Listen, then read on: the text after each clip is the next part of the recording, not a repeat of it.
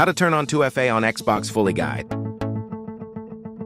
First, go in above screen to the most left icon. Press on it. Go to Apps and press Microsoft Edge.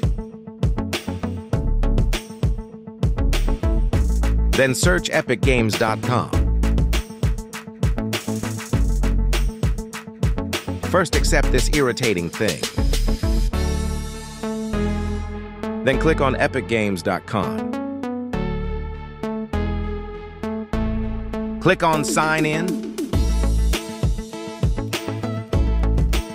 Now follow the steps and log in. If you don't have an Epic Games account connected to your Xbox, do this. Go down and press Xbox logo and sign in with Xbox password and Gmail. Now log in.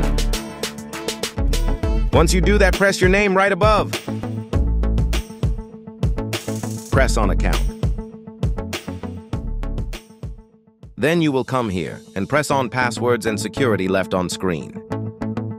Then go down and choose one of these three and follow the steps. Just press Setup and begin the process. I hope this video helped. If so, like and subscribe. Bye!